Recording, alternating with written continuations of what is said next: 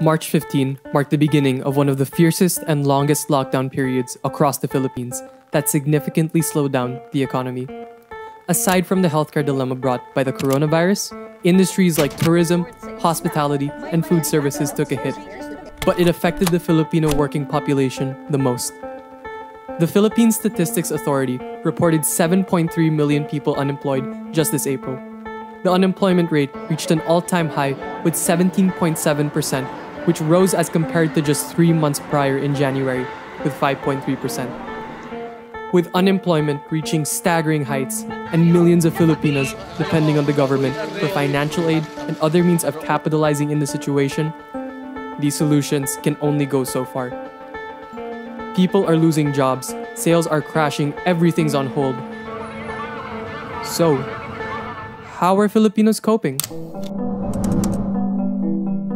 Online selling spans businesses operating through the internet, social media, or online shopping platforms.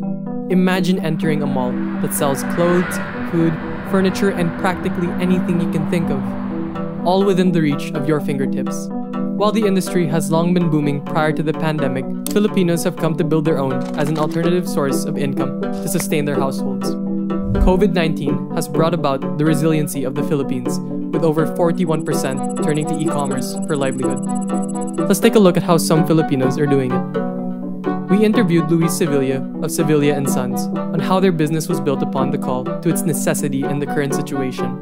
In 2014, his mother's passion for cooking led to the establishment of a business that manufactured sausages. A factory produces its meat, is sold through an online store, and shipped to customers.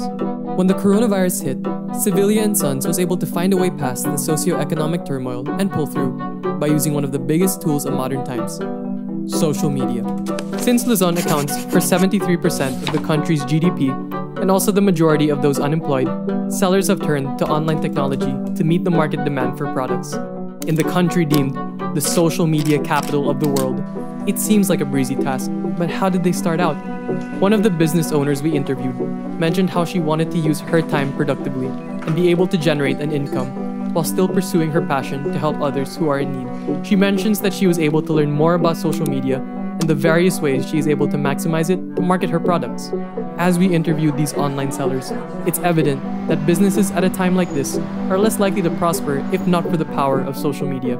It serves as their main lifeline in marketing their products while establishing a bridge between trustworthy customers and buyers.